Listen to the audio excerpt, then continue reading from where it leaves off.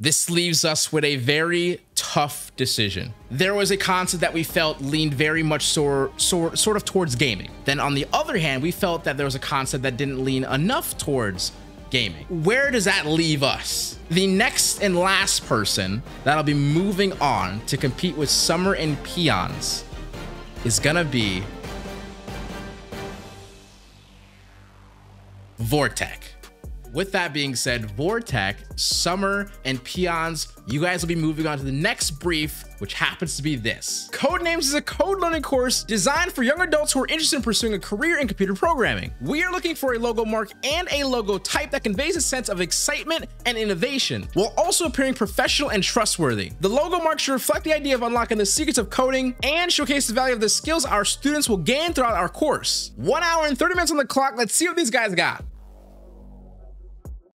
All right, guys, and welcome to the Champion of Champions finale with Vortec, Peons, and Summer. One of you guys are gonna be walking away with $1,000, thanks, of course, to Envato Elements. So with that being said, there's no pressure besides, like, you could make $500 an hour right now. That's kind of good, damn. So with that being said, okay, 3, 2, 1, start designing. This could be a tricky one. I like this brief actually. I usually like working for innovative tech stuff. So first off, we're gonna check out some typefaces.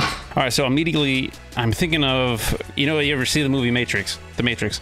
You see those little symbols? I'm thinking about doing those symbols, maybe doing like a little, like a hand font. So I think I'm gonna focus on this concept of unlocking modern and contemporary. For sure, we're talking about like sans serif font probably. Like this, and have the word code name, the code above here with like the, yeah, something like this. This is a really nice C. I like the really geometric approach. We could maybe work with an actual key as part, at least, of the mark. For the actual mark, I'm thinking this C, but with obviously these slants. I'm for sure preferring like this type of key. Could have a little name tag for names, or maybe the whole thing can be a name tag. I feel like that's too much though. I really like this. So I'm probably sticking with this typeface for the logo type. Really quick, stop when they actually get a word from our sponsors, Envato Elements. These guys are, of course, putting out the $1,000 that one of these guys are gonna win. To be honest, Envato Elements is the ultimate creative subscription. With over 13 million creative assets at just $13.50 a month, it is actually the only other creative subscription that I personally bought myself since 2019, literally without a sponsor. It's that good. Trust me, check out Envato Elements in the description down below. This looks like a Y2K-ish. I don't like it. Oh, I'm starting to get a little nervous here, but at the same time, it's very exciting. Dude, that's actually, oh, dude, I like that a lot. That's gonna be our type, and we just need a mark to go with it. And in a blink of an eye, 30 minutes down, 1 hour to go. Okay, I'm confident. Let's just work on this mark, on this logo type first. Just something, it's this thing up here. It just doesn't, do I need the lines up here to know it's a name tag? I like this new version of the E, the overall look. It's good to me. I think this should be my mark. Okay, I like that. So we're gonna go, I'm always second guessing myself with these things. Yeah, I think this could be like almost like a bridge between these two. Pick the keyhole and place it inside. Yeah, that's not bad. Pressure's on, man. Could be, I could do like a little key. The key is too big. I hope I'm not wasting too much time for the logo type. Are you even a graphic designer if you don't add the registered symbol in for no reason? I think this is gonna break me. I don't know how would I make a logo mark out of this? Okay, now time to add the colors in. Kind of like just this for like the mark. This is cutting it way too close. I still have to vector, man. We almost got a letter C here. Well, it's more like a G than a C. That's strange. I really like the second one. All right, we'll roll with this. We don't have much time at all. We got a vector like the lightning, dude. This can be this. Yes. I like that. 20 minutes left. I mean, yeah, that's a good C, but I don't know if I'm a huge fan. What I'm gonna do now is I'm gonna design a little landing page for them. And you think an hour and a half is so much time when you get these briefs, and when you actually do them, it seems like 20 minutes. There we go. I need an illustration now. I have not practiced any mock-up skills. We'll see how we do there. I don't want to disappoint Mr. Seso. What about making a circle? Wait. Or maybe code?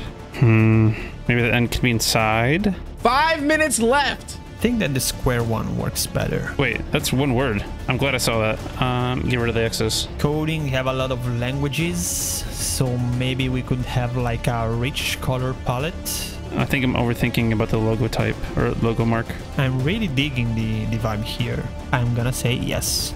I'm sticking with the logo. I feel confident, but I don't. All right, now it's time for mock-ups. 30 minutes on the clock. 3, 2, 1. Start your mock-ups. I guess we can look for like t-shirts and stuff now. I have to create a pattern of some kind from this logo. I think that having a web page is key here. Yeah, I like how this turned out. I kind of really like that, man. I don't know. I really like that. Is there such thing as a coding mock-up? I like the contrast between like the blue and the orange. I don't know about the gray. Maybe we could use like some different colors. How would I do a mock-up for this? Yeah, that's nice. Let's add maybe some grain. Yeah, that's cool. What are we gonna do? What are we gonna do? This could be good. Angle the logo onto like the wall here. Then we could maybe do like an Instagram post, because I think that you will for sure see this advertisement online. I just wish I was better at like the graphic design stuff aspect, like side of things, man.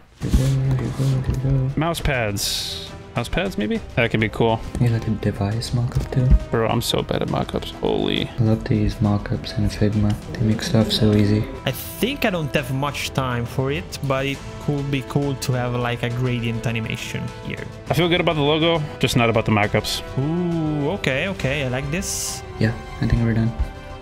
Whew. Dude, mockups are gonna cost me this whole thing, man.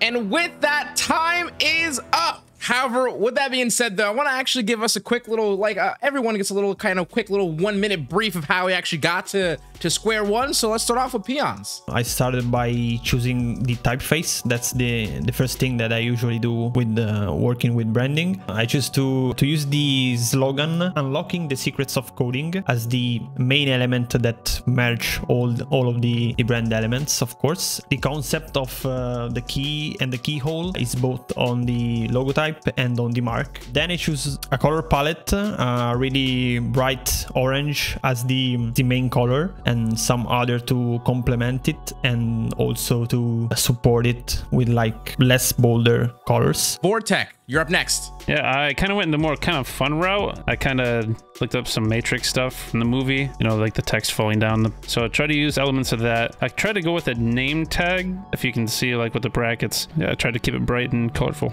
And then last, well, I guess last for sure is Summer. I feel like coding has a huge learning curve. These guys' codename is providing the medium to cover that gap between the knowledge and the coders. So I came up with this mark, which is less than greater than symbol with a slash, which is super generic to coding. The color palette consists of blues and oranges just to give it a innovative tech feel while also having like a friendly aspect to it. I also chose a secondary typeface, which is a monospace typeface, because I think it fits well with the coding brand. You guys are not gonna make this any easier. With this though, I was gonna take this to the judges. We're gonna get this thing in the mix and actually get judging. So with further ado, let's jump into it. All right, George, it is time, the finale, the final critique. Let's start off with Summer and get right into it, all right? I think Summer had a very strong understanding of his audience and the things that would be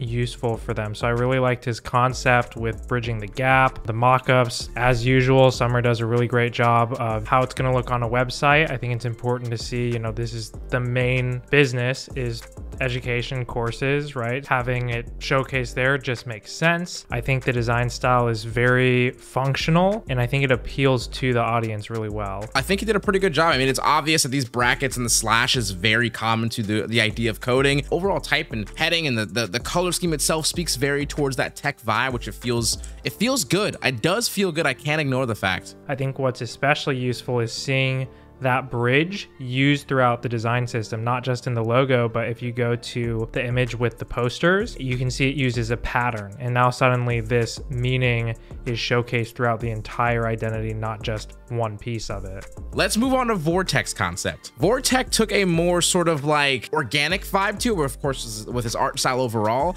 And I would say I actually do appreciate the actual overall icon, the end of this cool little bracket. It's a little bit more fun. I think it does feel even a little bit more toward that, you know, young adult or even like young teen kind of era, which although the overall audience was for more young adults, I wouldn't suggest that people wouldn't be into this if they were into that kind of style itself. So with that though, what do you think? I think Vortex did an excellent job in this round with providing a little bit more context. So the mock-ups having some visual style with kind of like that matrix pattern in the background. There's some things that are really strong about what he was able to come up with and how he's able to present it.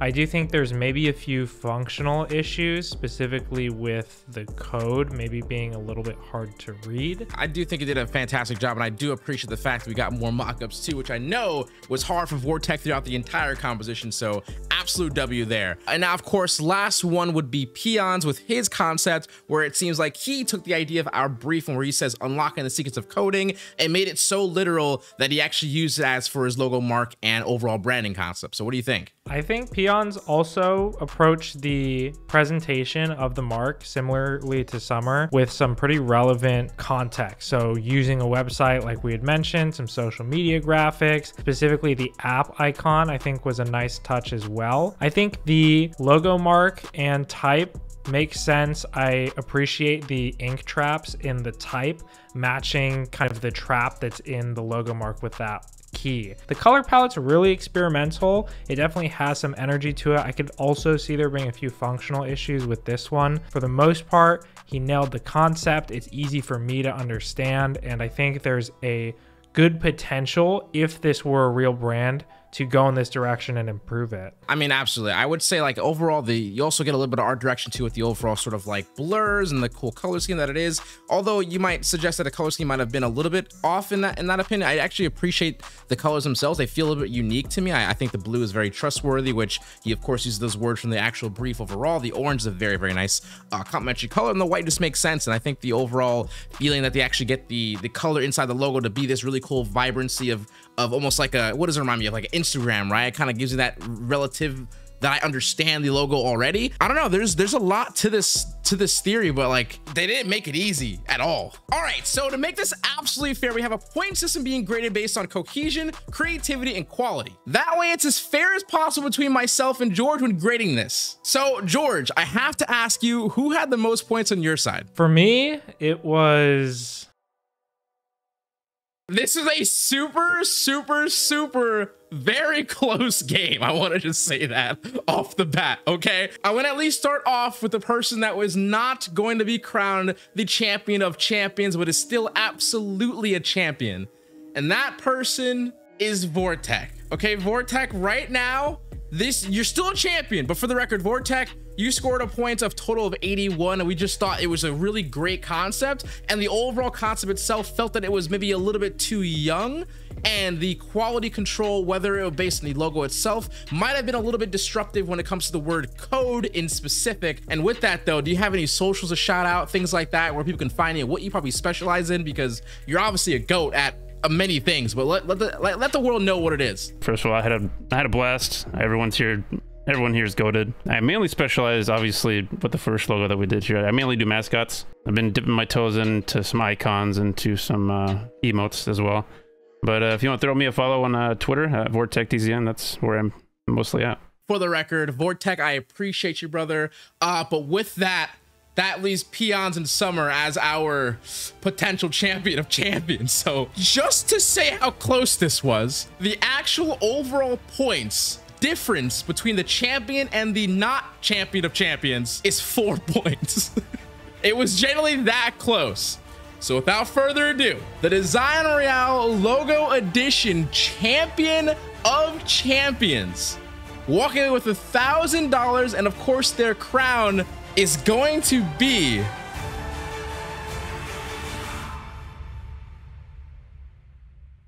Summer is the champion of champions. So, I mean, for the record, Peons, you scored a total of 99 points. My differential points being a 1 point difference between the two. Summer, you had a 3-point difference for George. So it was incredibly close. I just want to really quickly preference the Peons. Even though you're not a champion of champions, you're absolutely still a champion. And with that, though, I want to give you a quick second of what you specialize in, what your socials are, where people can find you, because you're obviously a GOAT throughout this entire series as well. Thank you so much. Thanks for all the other guys participating. And yeah, I specialize in branding. And yeah, you can find me, of course, on Twitter at Peons Studio. With that being said, though, Summer, brother, this is you. It's you, man. How do you feel, Summer? What do you specialize in? And of course, what are your socials? Like, I do a lot of stuff, but logo design and visual identity is what I specialize in. My social is just my name, Summer Mavi, on Twitter. They don't know this, but you also played in another episode that didn't even get aired. But for that, you've created about 8 different concepts to get to today's video, or to today's video. Just how do you feel overall with the experience? And how do you, of course, feel being the first season 1 champion of champions? It has been a fun experience for sure, with the challenge being just an hour long to create something, which usually takes days. I think it was a pretty hard contest. Yeah, and everyone did a great job, especially this last round. I also thought it was super close. Do not forget, I'll actually leave a poll in the top right description. You can guys click on it, or the description itself, and you guys let me know who your favorite design was. Was it actually Summers? Was it Peons? Or was it Vortex? You can have your own opinion as well. We absolutely think that's worth to actually at least give you guys the option to do that. So with that being said, is Seso HQ out. You're gonna keep smiling, stay positive, and stay freaking productive, guys. Later, much love, peace, and I hope you enjoyed Design Royale Season 1 with our new and only currently champion of champions, Summer.